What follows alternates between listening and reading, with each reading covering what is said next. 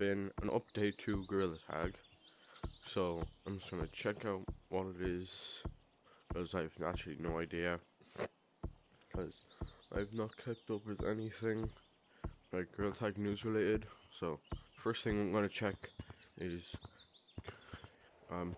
City, in case there's any new cosmetics. Not nothing new in here. No, 900, so that's pretty good.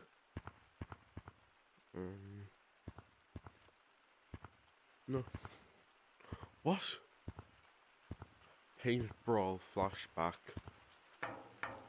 Whoa. It's all stuff I can't afford. Yay. Let's share out the cosmetics.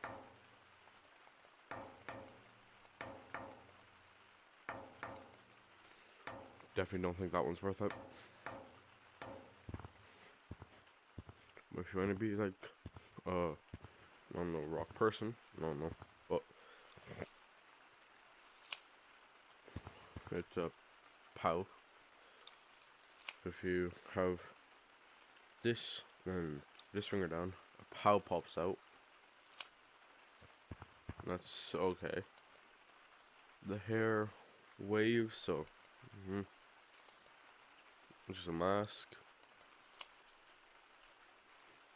a vest, another mask, another vest. Whoops. Another vest. This is unicorn thingy. I don't know, that's pretty much it. And there's this. Then abs. Then there's this. Then cardboard. So it's basically it for the flashback, I'm pretty sure. Well, I'm pretty sure that's the only new thing. It's like if there's more cosmetics, something else would happen. So yeah, that's pretty much it. I'll do a rating of the new cosmetics in the next time I post. So it's either gonna be that or a different video. So games such as Walter Wizards, Windlands, Wands, I Expect You to Die, FNAF Help Wanted. I cannot play that for some reason. Resist, or Minecraft, if I can remember how to get it to work. So yeah, if you want to see any of those games, or games like More Walking Dead, or Prison Boss, or Project Demigod, or Beat Saber, or I actually do a video on Roblox, or more Rec Room videos, or Job Simulator, just say, and I'll do it.